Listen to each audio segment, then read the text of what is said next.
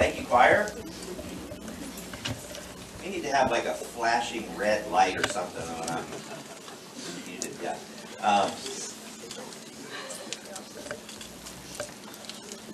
So I'm going to warn you right up front. I've got a cough drop in my mouth. So if at some point during the sermon it comes flying out, just pretend like you didn't see it. I'm dealing with a head cold. It's the reason my wife isn't here today. Hers, I think, has probably dropped into bronchitis. She was very upset this morning. She did not want to miss. She didn't want to not be with you, but she also didn't want to give it to you. So I think she made the right decision on that. How many people have your Bibles with you today? Hold them up. Be proud. Absolutely. Now, if you don't have it with you, that's okay. There's one probably somewhere in one of the chairs in front of you. You can grab that and use that today. Or if you have your Bible on your phone or your iPad or whatever it is, that's okay too.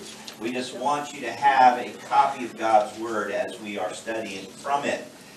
Today we are going to be in 1 John, and we're flipping the page over to a new chapter. So we're in chapter 5. We're in the home stretch of this book that we've been working through over the last 6 months. So we're going to look today at 1 John chapter 5, verses 1 through 5. So you can be turning there as I kind of introduce this study today. Today has to do with being a winner. Everyone wants to be a winner, right? I mean, we all want to win at whatever we do. It's just kind of hardwired into it. Very few of us enter into some type of contest or event wanting to be the loser. Am I right? Now, our definition of winning may be a little different. You may have a different goal than coming in first, but you still want to win at whatever you're doing. And nobody wants to be perceived as a loser, right? Right. Look at this clip.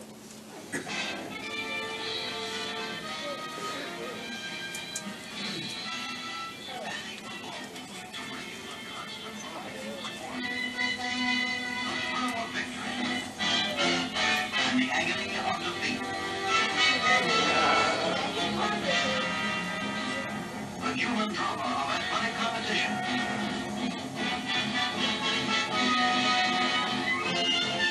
This is ABC's Wide World. How many of you remember that? Oh, wow, a lot of you. That's good, because that clip is 45 years old. 1974. Yeah, it was a pretty bad copy. That's true. That's true. I understand that. But 45 years old.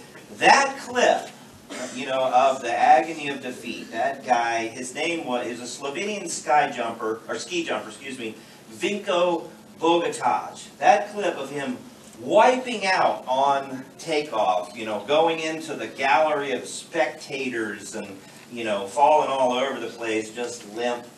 That was used by ABC Sports for almost 30 years.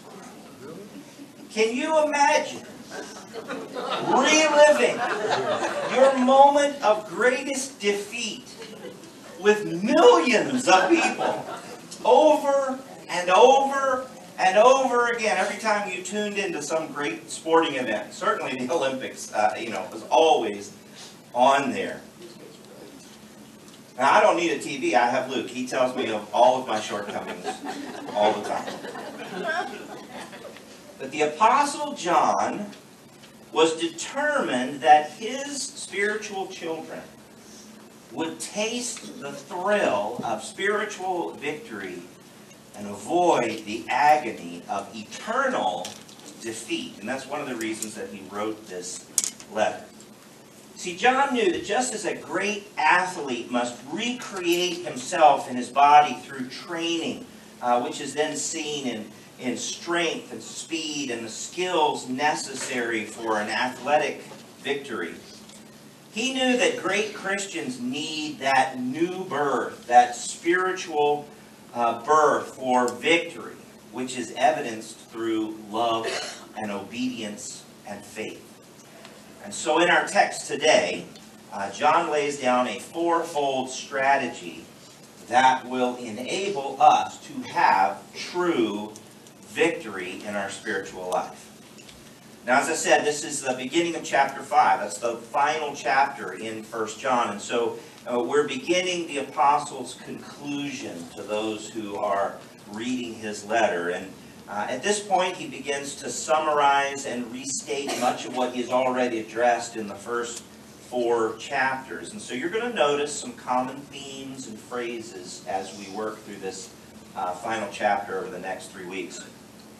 So let's read together 1 John 5, 1 through 5. Now I'm going to read this in the New Living Translation just because it's so much easier to follow and understand. But you follow along in your chosen translation, and we'll get to the end together. How about that? So this is 1 John 5, 1 through 5.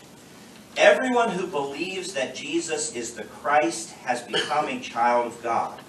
And everyone who loves the Father loves his children too. We know we love God's children if we love God and obey his commandments. Loving God means keeping his commandments, and his commandments are not burdensome. For every child of God overcomes this evil world, and we achieve this victory through our faith.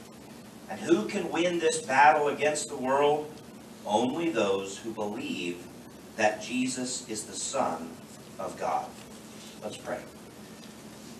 Lord, we ask you today that you speak to us. Father, that you would cement in our minds and in our hearts what you have to teach us today. Love and obedience and faith. Lord, that we would gather these things in, that we would be open to your teaching, and that it would transform our lives. Father, for me personally, I ask that you would send your Spirit to fill me now. Lord, that you would speak through me, that it would not be Mike standing up here speaking, but that it would be your Spirit communicating what you would have taught this morning. Lord, I thank you for the work that you do in my personal life. I pray for those who could not be with us today through either sickness or some other malady. Lord, we pray for those who are traveling that they would be safe. But most of all, God, I pray that you would speak to us, that we would hear your voice, and that we would internalize the message that you have for us. In Jesus' name, amen. So 4 strategies. And the first strategy that we see is that we can experience true victory by believing in Jesus. Now, if you look at both verse 1 and at verse 5, John speaks of believing. And in verse 4, he talks of victory through faith. John also goes on to tell us the object of our belief, in whom we are to believe. And then he gives us a little bit about the scope, what we are to believe. And so, what is the object of our belief?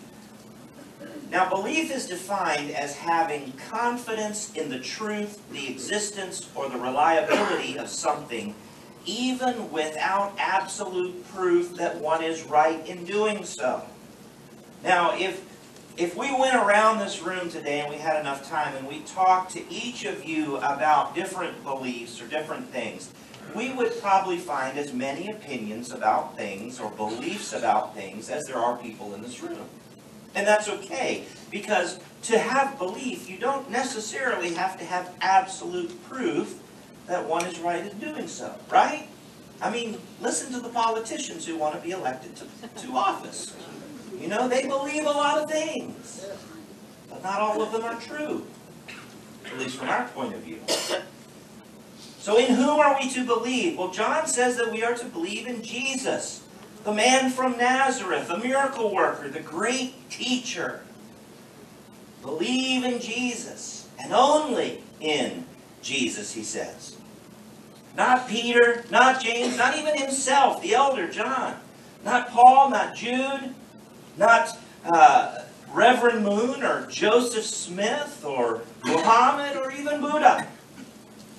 Believe in Jesus. The sole object of our believing, of our faith, is to be Jesus. Now, What is the scope of our faith about Jesus? What are we to believe about Jesus? Well, there's quite a lot in Scripture about that. And we have to make sure that we understand those very necessary things that we are to believe about. For example, to believe in Jesus doesn't just mean to believe that he existed, to believe that he was a person in history. That's not enough. Nor that he was a great person whose life and teachings have made a deep impact in the world. Yes, that's true, but it's not enough. Nor does believing in Jesus mean that we simply acknowledge that he was more than a mere man. We could even say that he was the Son of God who came from heaven to save us from our sins.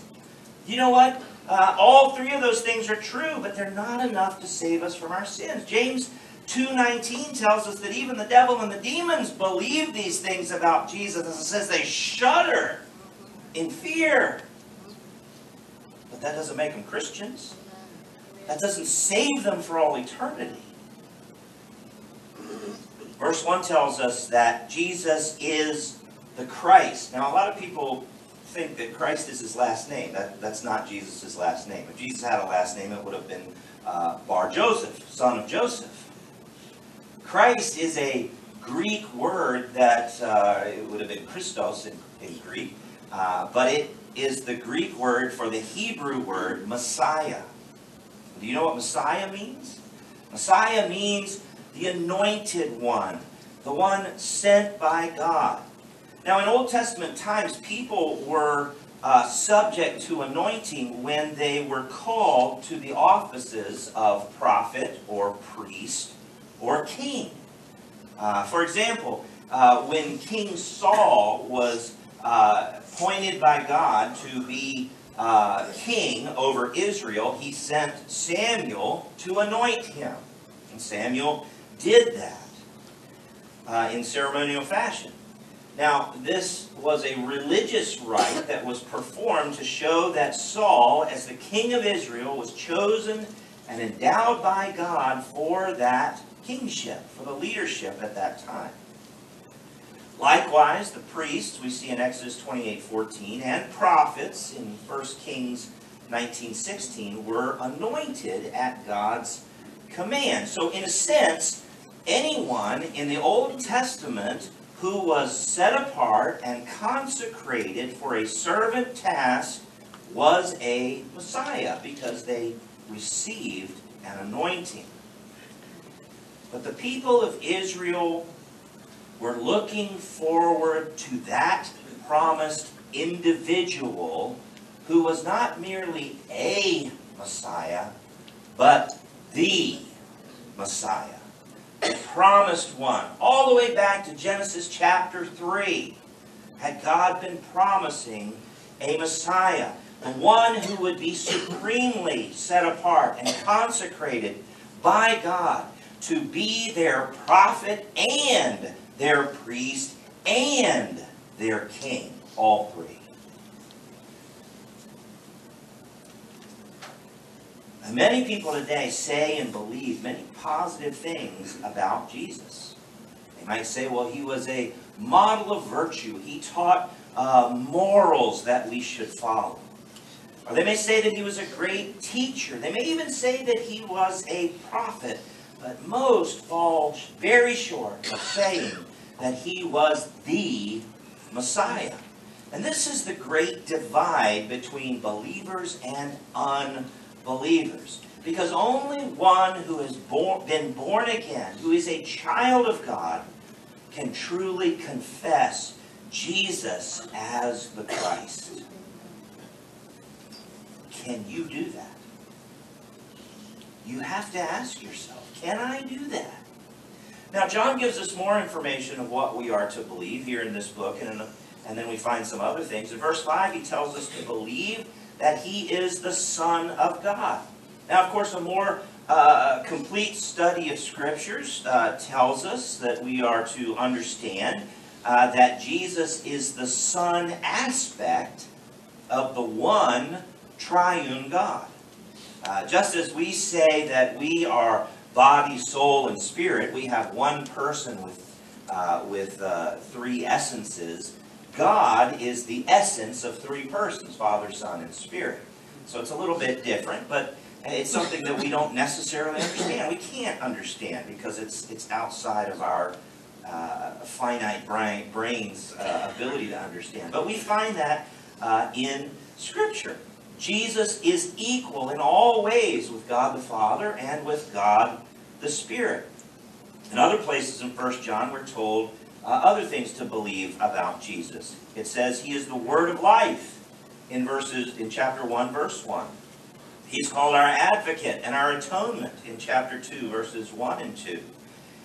It says that he is come in the flesh in chapter 4, verse 2. That he is the propitiation or the atonement or the appeasing sacrifice for our sins in chapter 4, verse 10. Chapter 4, verse 14 calls him the Savior of the world. So there's many things that we are to believe about Jesus. And so we have to understand that this belief in Jesus it takes up many parts of us. Our mental, our emotional, our volitional, even our ethical thoughts, our belief in Jesus are all of these things. Because belief in Jesus involves the whole person. It is not merely an intellectual assent of who he is. It is trusting all that you are and all that he is.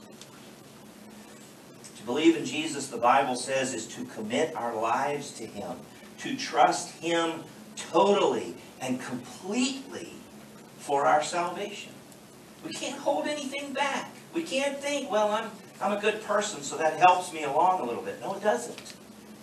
We believe in him completely and totally. I might believe in my mind that a bridge over a very deep gorge with sharp rocks at the bottom will hold me if I walk over it.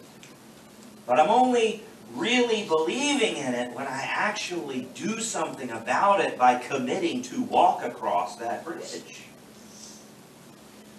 The same is true for Jesus. It's a whole person and life commitment to him.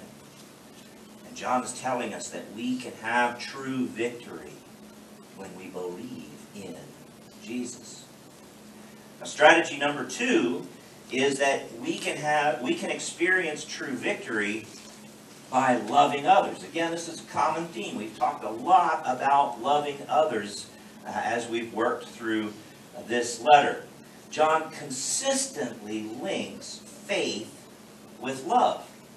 Through faith, we experience spiritual new birth. We become children of God. We are born of God. And the result of that new birth is a new experience with love. Am I right? Yeah. Yes. God first loves us. So in return, we love his other children. We love one another. But we must first have a genuine love for God. He first loved us, and he demonstrated that love by giving his son to die on the cross. So our love for him is a response to his first love. And after we understand what God has done for us, we can't help but say, yes, I want to love him back. Then when we have responded to God by loving him back, then we can be agents of his love to other people. When we have good relationships, we can be God's instruments in helping other people to follow Christ. You see, loving people can do more than minister to those who already know Christ. It can draw those who don't know Christ to him. And when we have poor relationships, we can become stumbling blocks. We can push people farther away. And let's face it, there's a lot of hostility out there in our world today, right? It seems like everyone is against everybody else. If we're called to be representatives of Christ, then leading people to reconciliation with Him, then love is our most powerful vehicle to do that. The command is clear, that we are to make disciples throughout the world. So what is our message? Or what is our method, excuse me? It's to love and to show concern for other people and for their well-being. And if they can see in us this same attitude and lifestyle as Christ demonstrated, then they will be drawn to us just like they were drawn to Christ. And if they are then drawn to us, we can then point them to the source of our love, which is Jesus Christ. This kind of love for God and for others, it doesn't come natural for us. We've talked about this before. Because down deep, we're really interested in ourselves. We're selfish beings. And only love that comes from God can move that selfishness away. The reality is that we can't do this without the help and the power and the ministry of the Holy Spirit. We need His divine help on a daily basis to love the way that we ought. But we can find true victory in loving others. Strategy number 3. We can experience true victory by obeying God. Trust and obey. You've heard that song, right? Trust and obey. Love and obey. For John, these concepts are really never separated. They go together. Because I believe God, I obey God. Because I love God, I obey God. You see how that works? And that's with good reason. Because John tells us that God's commandments are not a burden. Burdensome means heavy or crushing and oppressive. Have you ever talked to somebody who is not a Christian and you're trying to tell them about why you're a Christian and they say, there's so many rules. I want to be free. I want to do what I want to do. And you look at their life and it's a train wreck. And so I point them back to my life and I say, you know, I've been a born-again Christian since I was 8 years old. And I'm doing pretty good. You know, I have a beautiful, loving, wonderful wife of 32 years. I have 3 boys. I have 2 grandkids. I live in a nice house. I get to do something that I actually absolutely love all the time. What am I missing? Nothing. Because His commands are not burdensome. Jesus said in Matthew 11:28-30, "Come to me, all you who labor and are heavy laden, and I will give you rest. Take my yoke upon you and learn from me, for I am gentle and lowly in heart, and you will find rest for your souls. For my yoke is easy, and my burden is light." Love for God, John says, is only real when we keep His commandments. To keep means to observe and to attend to carefully. Because love is not so much an emotional feeling as it is a moral action. It's not what you feel, it's what you do. Not only are they not a burden, but God's commands, I think, can be considered a blessing. Because obeying God tells God that I love Him. Obeying God's commandments sets us free. It doesn't enslave.